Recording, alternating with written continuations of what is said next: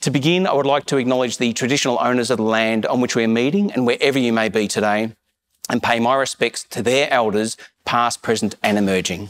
My parents always taught me to respect everyone from the youngest age, so I've always had that in my mind and always been grateful for the life that I've got. My partner often says respect is a key thing in our lives, and to always remember we're visitors, especially in this country, but anywhere you are. So the best thing you can do is actually leave the place where you're living better than how you found it. I strongly believe I'm a glass half full kind of guy, so I always looked at things, the silver lining.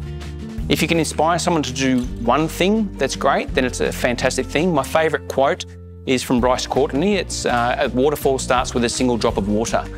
And every time you talk to someone, if one person picks up that message of hope, well, you're talking to a whole lot of drips, but those drips form a waterfall, which is an amazing thing. So it brings a community together, and we can achieve incredible things if we just work together. And be kind. We're only here for a very short time, but just be kind to each other, and that's how great things happen. Get involved with your local community, fix problems, do some research, find out what needs to be done, and then become part of a terrific society and your local community. We've got a fantastic population. It's very diverse, which is fantastic to see. People living and working next to each other without the sense of, where are you from, what's your religion. It's like, well, just people get on with it. And it's going back to if anything, it's got that feeling of going back to the traditional Australian, just get on with it, mate.